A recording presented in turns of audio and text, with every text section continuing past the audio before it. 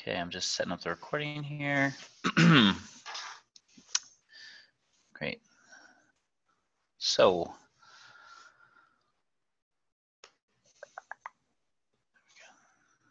okay. Great. Welcome, folks, to our September webinar. My name is Steve Gabriel. I'm an extension specialist with the Cornell Small Farm Program. The specialty mushroom project that we're running is a partnership between the Small Farms Program and CCE Harvest New York, which is a statewide extension team. We specifically are working with two ag specialists in New York City. We have Yolanda Gonzalez and Sam Anderson, who do work in New York City.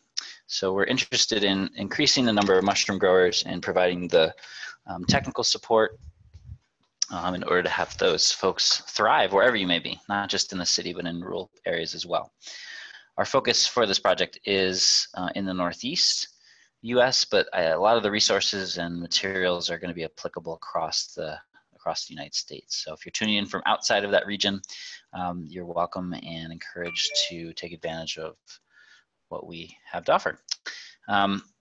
So this video is going to be focused on growing oyster mushrooms on straw. And then our second video for the September series will be from Willie Crosby of Fungi Ally, who will share his experience starting a mushroom farm and also introduce you to a really exciting project that we're partnering on that's going to provide additional support and training for folks who are existing mushroom growers or looking to get into mushroom farming. So I'll mention, in addition to Fungi Ally and CCER Harvest New York, we reach across a lot of different sectors here. We're partnering with a lot of wonderful organizations as well as mushroom businesses. Many of these mushroom suppliers supply materials, supply spawn, and also do education. I think everyone is interested in increasing the knowledge and the understanding across the field. And what I love, I think, about, above many other things, is how collaborative and supportive the mushroom industry is. So, so I just acknowledge these partners from the outset who are really a big part of this project. As I mentioned, this is a monthly webinar series, so we have 3 more coming up in 2019. And it's the first Wednesday of the month. We usually do it from 3 to 4 p.m., 4:30 p.m. Eastern time with 2 sessions. So we usually have 2 different topics, 2 different speakers, sometimes more. And if you can't attend or you want to review something later, we have an opportunity to do that on our YouTube channel. And you can find that through cornellmushrooms.org, or you can go to the Cornell Small Farms YouTube and look for the specialty mushroom webinar playlist. I'm really excited to mention that we have some wonderful updates to our website. So if you go to cornellmushrooms.org, you'll find a brand new website. And we've reorganized the content, we've updated some of the content, and over the next 3 to 6 months, we'll be adding lots of new stuff. And if you go to the website and click on the button that says Connect or Network, you can join our grower listserv if you're not already a part of it. There's just a short form to fill out there. That's a great place to ask questions of fellow growers and our extension team, as well as find out about these updates. So we're going to have new videos, new booklets, new fact sheets, these kind of things coming out over the course of the project here. So do check out the website. It's a clearinghouse for all the things we currently have and will have in the future. So things like videos of how to do inoculation. We have some guidebooks that are printable and other links to suppliers and other kind of materials you need to get started and succeed. And I'd just like to mention every webinar, just to be clear, the USDA is using this term specialty mushrooms. And so we just want to be clear about what that means.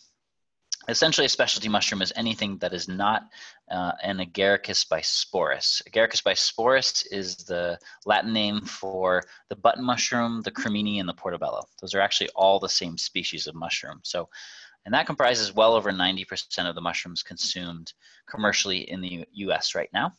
So specialty mushrooms are anything else. And so we're focused on that because the industry in the button mushroom production sphere is quite established.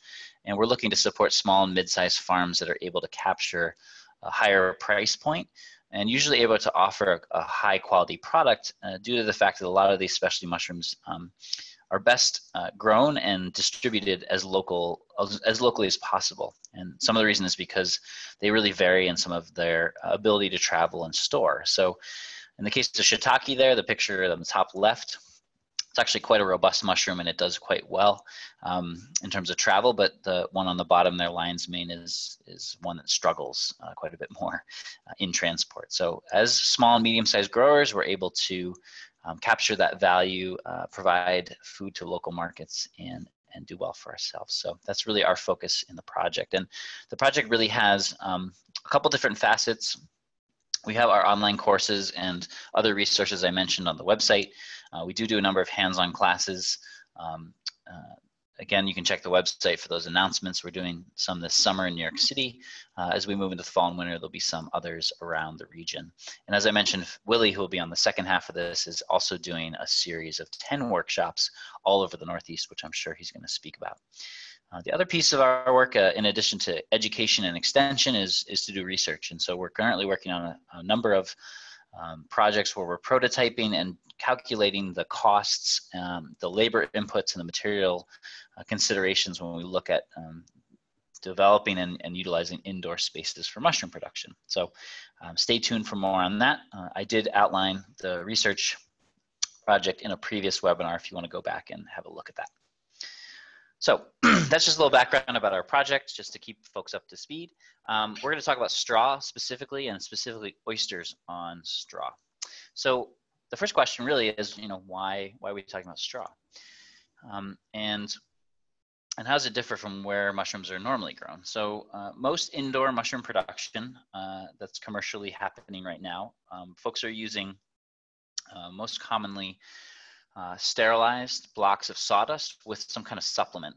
And the sawdust acts as a carbon food source for the mushrooms, whereas the supplement, which is often some kind of grain hull or agricultural byproduct or coffee ground or something like that, that serves as a nutritive additive. It's generally higher in other minerals and in nitrogen. So if you're familiar with composting, we have carbon, we have nitrogen. These are the basic building blocks of a good compost pile. They're also the basic building blocks of a food source or a substrate that we grow mushrooms on. So straw is really just pretty much carbon rich, and it offers several advantages. And when we just talk about growing on just straw, what we're really doing is we're leveraging a specific type of system that allows us to do mushroom production at a sort of a lower tech type of scale. So essentially, what we're looking at with straw is we're looking at systems that need less infrastructure in terms of the production of the fruiting material and management. We don't have to worry as much or focus as much about sterile treatments. We can get away with some lower tech treatments, as we refer them to. And so this is a very adaptable practice that we see happening globally, and not just with straw, but whatever kind of similar product is available. And there's always something high in carbon and brittle that we can work with in oyster production. So we heard in a previous webinar from Gina, who had done work in Nepal with oyster mushroom production. They were using agricultural byproducts there that were straw-like, and they were growing oysters on them. So it's very adaptable and very transportable. And then, because we're working with less sterility, and because we're working with a food source, a substrate that's low in nitrogen, low in nutrition, the oysters can take advantage of that in fruit, but we don't have to worry as much about contamination because there's less interest from, let's say, the competitors out there, the other molds and things like that. But what really the trade-off for using straw is we're going to get lower yields. So when we take out some of the nutrition, we take out some of the nitrogen, we're going to overall have lower yields per pound of material that we're inoculating. But there's still substantial yields, and I think still very worthwhile yields. So the other question then is, well, why only oyster mushrooms? Why are we focused just on those? And the main reason for that is because oyster, mycelium, oyster is the Pleurotus species, and there's several subspecies to that, several variations even of the main species. It's incredibly adaptable. It grows on the widest number of things in the world. Oyster mushrooms are found on pretty much every terrestrial continent except for the most extreme environments. And its mycelium is incredibly adaptive, and it grows incredibly fast. So oyster is really what we start with because it has those qualities which allow it to make really good use of of straw. So I put only in quotations because I think theoretically there's other opportunities for other species to work with straw, but I don't think they're sort of ready for prime time. I think that more selective breeding work, more playing around, more experimentation is needed. So Oyster on straw is really a product that we can actually start to kind of take to market and is sort of ready for commercial production. So we're going to walk through the steps of straw production with oyster mushrooms. Talk to you from my personal experience. I do farm mushrooms as well as work for the extension program here. And we have been growing oysters on straw for a number of years, and we've also grown them on supplemented sawdust. So I have a little bit of experience with both. And again, you know, none of these systems is perfect. They all have their kind of pros and cons. I think for a farm, especially farms that might have diversified products and don't want to necessarily go into the full kind of growing of just mushrooms and kind of specialize in that, I think that oysters on straw provide a really good potential for folks to consider and be able to kind of, integrate into their production systems with relatively low cost. So first thing we're gonna do is source our substrate. So the beautiful thing about straw, if you can have access to it, is that we're talking about 40 pounds of dry material that's baled and it is easily stackable. And that's a real big advantage when we start to think about handling materials that we're going to grow for mushrooms. Now, if you're not in an area where it's easy to acquire straw, and in some years, frankly, this is actually a pretty poor straw year for us in central New York because of the cool spring and the excessive rains. We haven't had a great season, so straw is actually quite scarce right now. But in most seasons, it's pretty easy for us to find, you know, a 40-pound bale is usually somewhere in the range of $4 to $6. But if you're having a hard time finding straw, you can actually order it online. You can find shredded straw in bale form, and you can have it shipped to you. So this is an example here. Easy Straw is a company that does this. It's important that you make sure that you get their Just Straw product if you're going to do this, because they have other straw products that are meant for animal bedding and they have additives to them, which you don't want. So you just want a pure straw product. Many farm supply stores, agricultural supply stores sell bales of pre-shredded straw. We're going to talk about why shredding is important. So if you want to just buy in this material, I think it's still cost effective. These bales can range anywhere from $10 to $20 a piece, and it's about a cubic foot. So it's a lot less volume for the price, but it is pre-shredded, which has some advantages. I do want to have presence and encourage the consideration that we could actually use a lot of other things, as I mentioned from the top. And we've had students in the past play with all sorts of materials that are essentially brittle, dry, and high in carbon.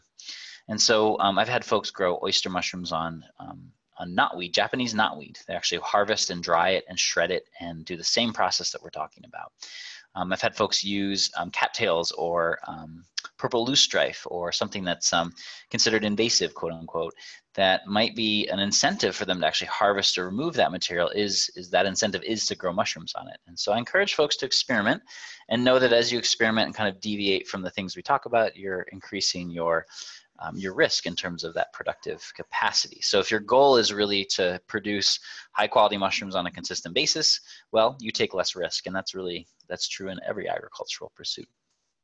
There's lots of different options out there that we could start to play with, and I would encourage experimentation. We need folks in the community to be experimenting and finding new solutions. So again, I want to emphasize that substrates, not all of them are sort of created equal. So we look at substrates most basically in terms of, are they a carbon heavy substrate? Are they more of a nutritive or nitrogen rich substrate? So straw does not compare to coffee grounds, for instance. Coffee grounds are particularly high in nutrients, high in nitrogen. That increases their yield potential, but it also increases the contamination. And you can have some success growing oysters straight in coffee grounds, but most cases you want to dilute them and you actually have to clean them before you use them. So it's important that your substrate is fresh, it's clean. If you're thinking about commercial production, it really needs to be consistent.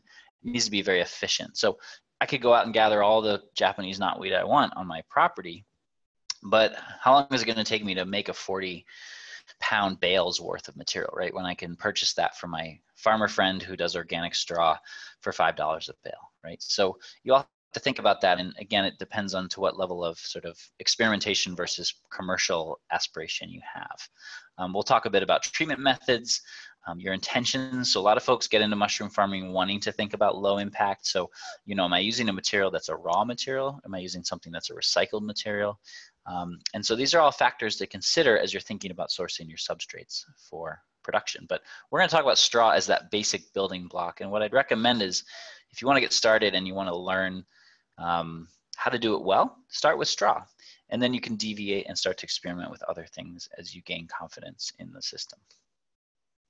So after we acquire our materials, then we're going to shred it. And the real reason to shred straw or any similar material is because these materials most often have, especially straw, have heavy lignin content. And so that's the waxy coating that you find on the fibers of the long sort of strands of straw. So if you don't shred that, then the mycelium of the oyster has to take extra effort to break that down. And every time it's putting more energy into that kind of work, it's putting less energy into fruiting. It's also slowing down its growth and its expansion, and that means the potential for contamination. So by shredding it, what we do is we start to break that process down a bit. We also increase the surface area, and we make it very easy for us to pack a lot of material into a small space, leaving air pockets, but mainly giving the mycelium an easy opportunity to jump from one strand to the next. If you try to pack full strands of straw into a container, it's a very different scenario for that mycelium than when you shred it. So shredding is good, and most small-scale producers will start working with something as simple as a chipper shredder that's allocated pretty much exclusively to this process where they're shredding a bale. Might take, on our farm, it takes like 15 minutes or so to shred a 40-pound bale in this kind of contraption. And you can, of course, get a larger, more efficient kind of bale shredder. There's attachments for tractors, all sorts of things like that. If you're not interested in investing or don't have those materials available, there's lots of kind of hack methods, we'll call them, weed whacker in a barrel, or simply here you can see they're running over it with a mower. Some people will chip it up or chop it up by hand, but anything you can do to break this up is a really important and valuable thing, and it's going to increase your yields. One of our research questions is, well, how much will it increase your yields? A lot of the sort of general knowledge out there says it could double your yields to shred this material before you actually inoculate it. Once you've shredded it, we're going to basically need to treat that material. Okay, and what most growers get into is some kind of, once you shred this material, you're going to want to contain it. Because what we can imagine is at different scales, what we're going to end up doing is submerging this in water, either hot water or cold water. We may be adding something else, we may not be. We'll talk about those treatment methods in a second. But it's a material that you're going to then pull out of that water. So you need to think very carefully about how you're going to do that efficiently without losing everything. So when we started, we used to just kind of throw it all in a barrel, we'd do our treatment, and then we'd scoop it all out. Well, that's pretty labor intensive. And so there's lots of innovative folks out there who build these wire baskets. They think about using a block and pulley system or a jack or something to pull this material out because it gets quite heavy if you're pulling it out of a big barrel. But some kind of thing is nice. We've used pillowcases as kind of tea bags, that kind of thing. It's worth thinking about that as you get in. So there's 4 main methods for treating straw.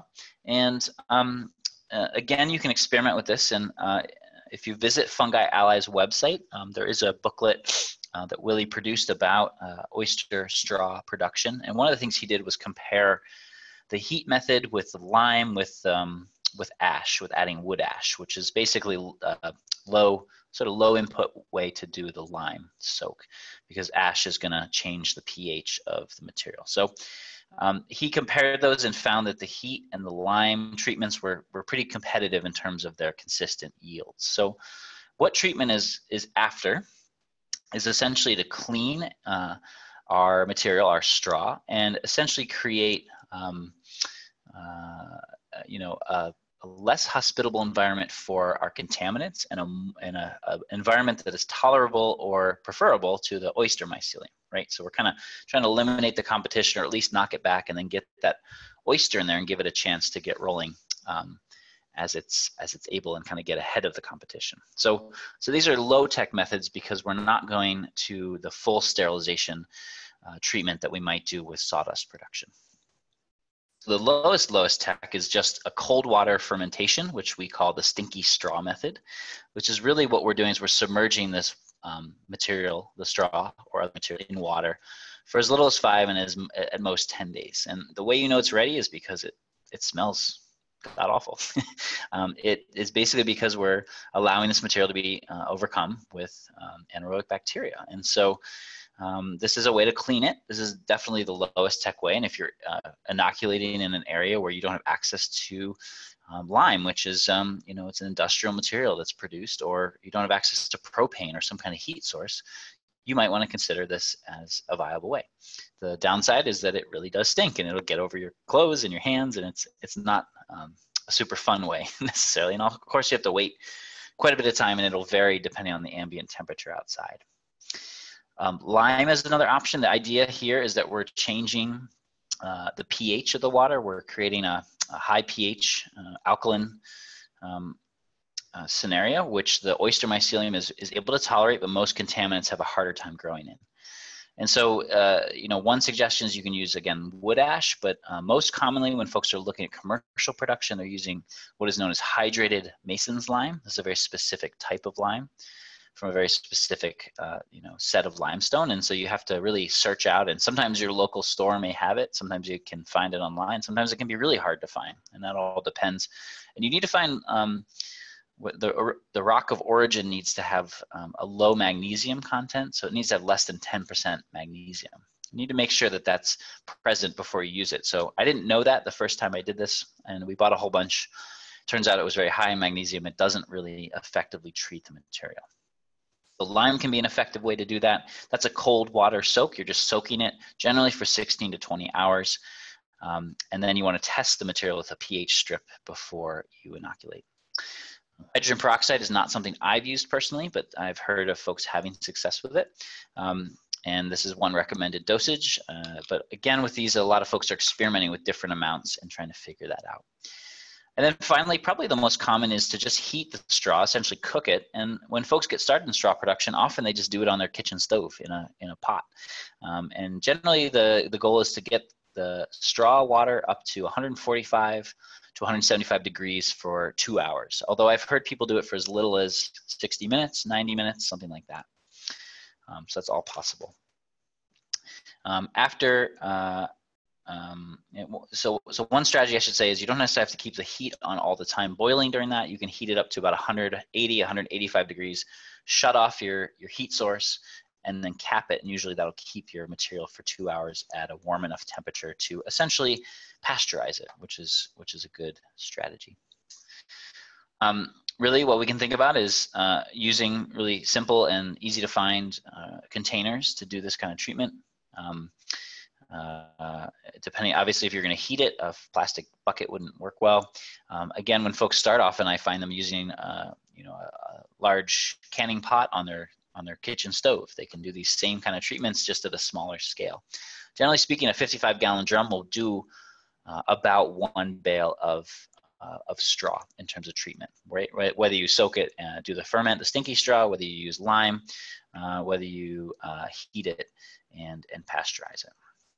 Again, here's an example here on our farm. This is a lime material that we're using, and we are using basically several pillowcases where we're filling up the shredded straw, soaking it in that material, and then going from there.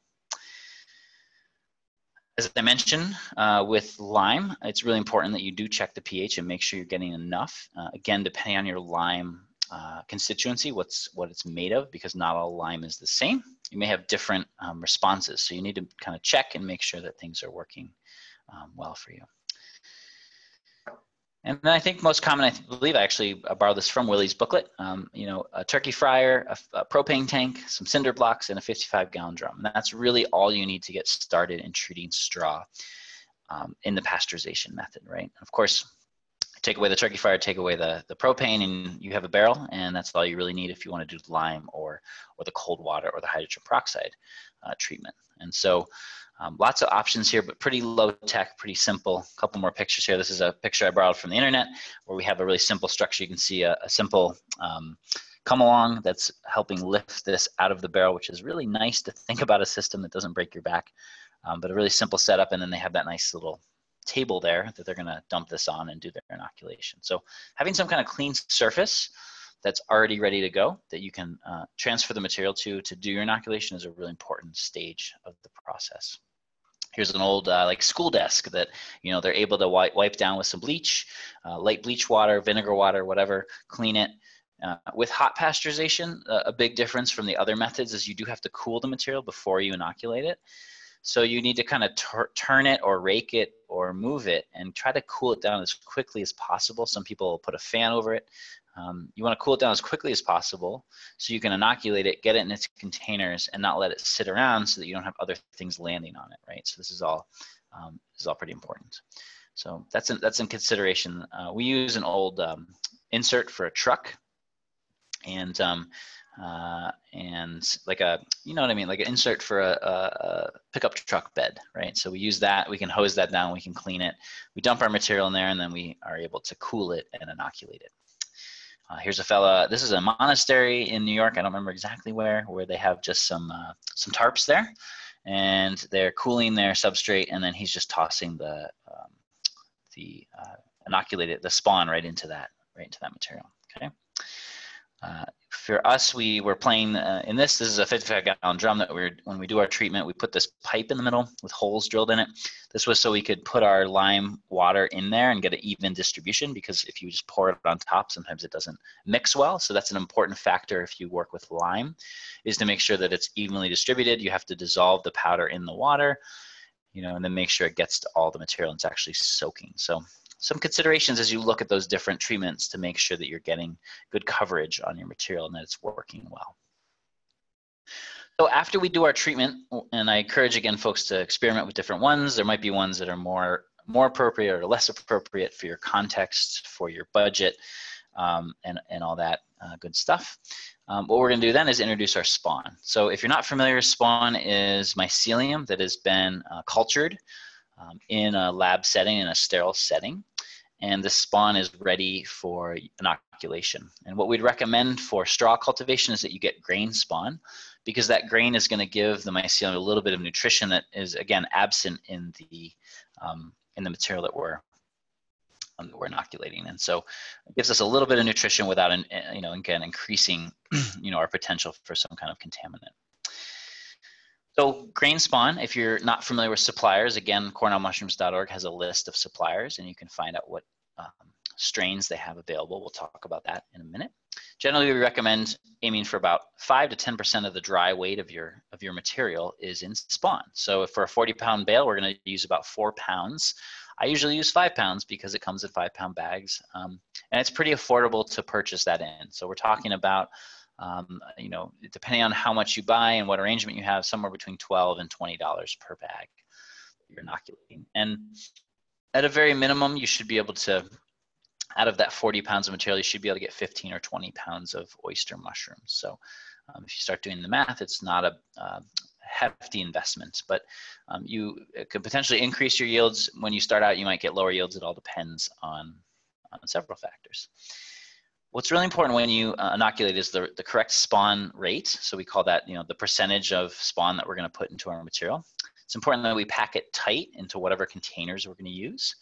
And it's important that we maintain sort of relative cleanliness. So again, this is a low-tech method. We don't need to be doing this in a sterile lab with a hood blowing, you know, HEPA filtered air at us.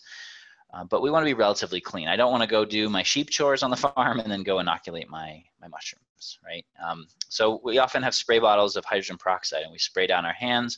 We spray down the materials we're working with. We make sure the containers we're using are uber clean before we inoculate them, right? All these kind of things. And strain is really important to consider, okay? So let's talk about that. Depending on your fruiting temperatures, so the space you're actually going to fruit these mushrooms in, what that's going to look like, you're going to start to think about the different options for strains. So a strain is sort of like with your tomatoes or your peppers or your carrots, you have a different range, and sometimes strains or cultivars are selected for color or flavor. Sometimes they're selected for their adaptability to different things. So in this case, there is some variation in terms of the flavor and texture of these different strains, but mostly what we look at is their response to different temperature ranges. And these are approximate ranges.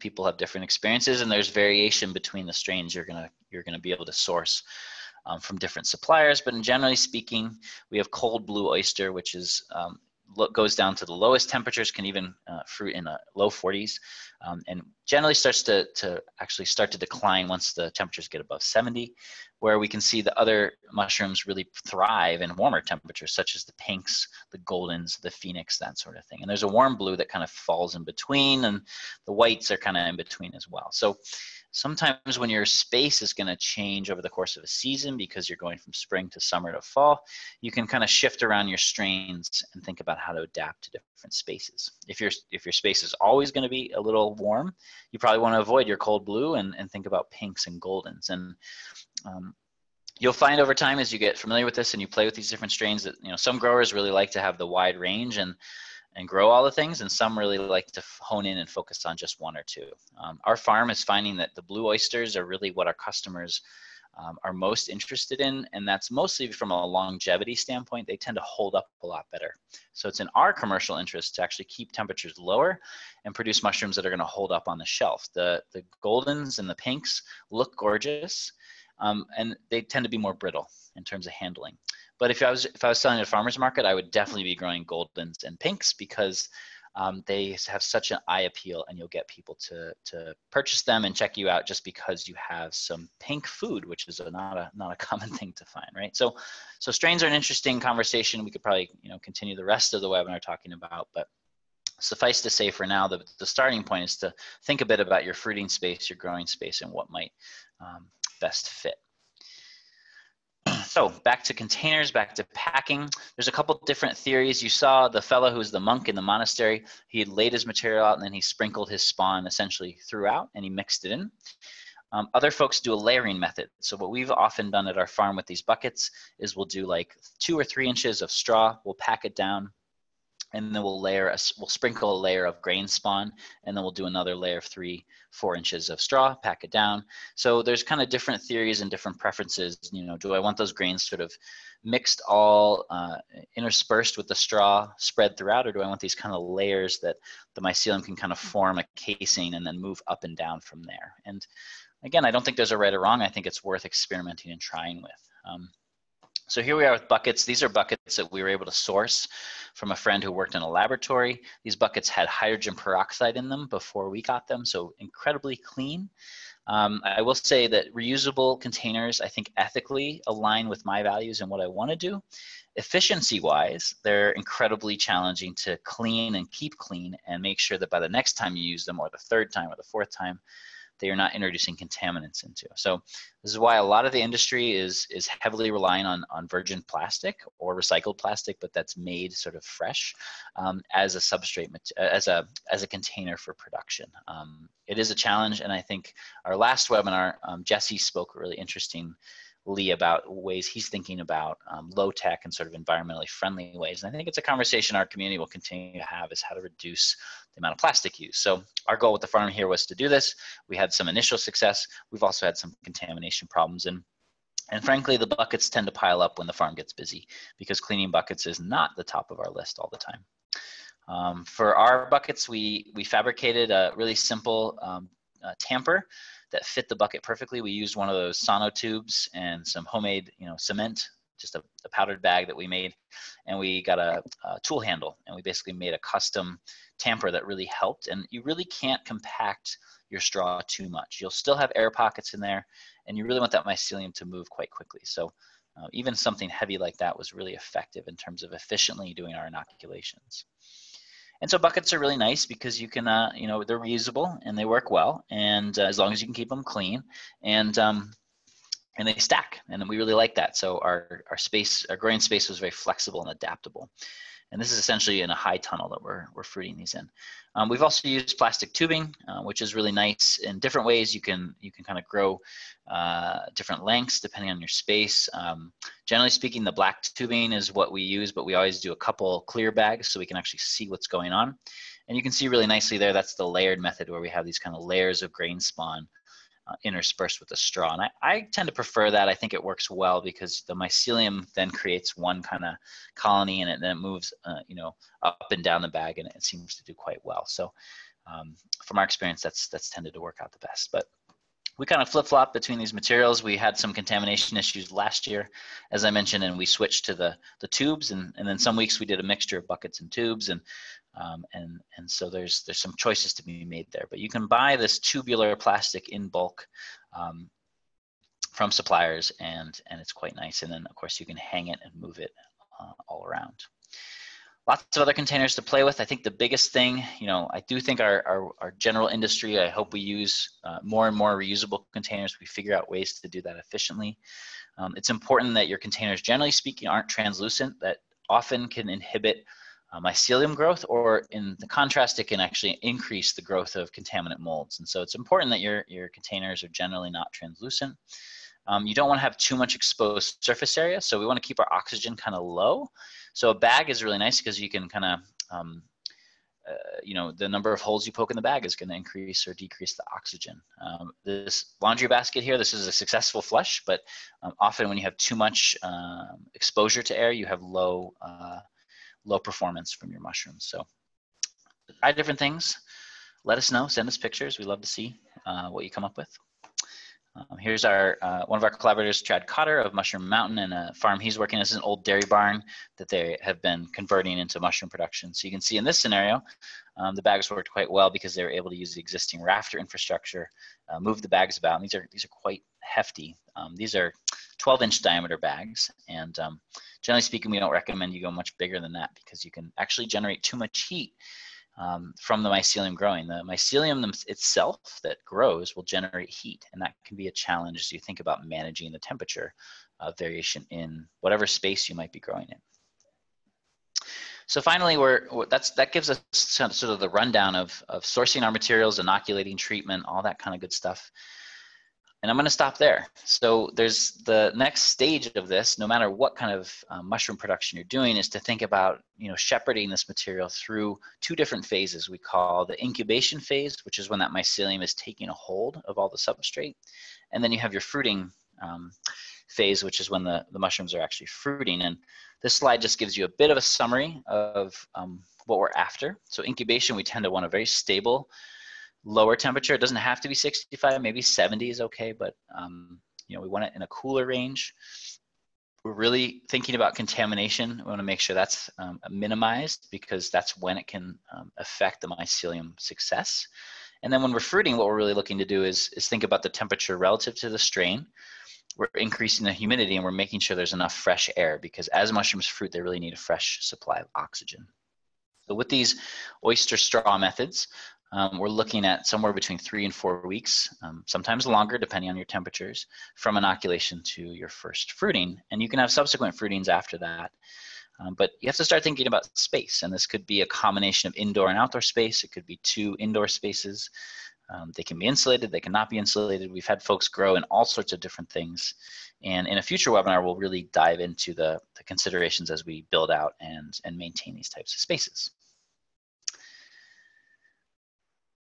Great, so I'm gonna pause our recording here.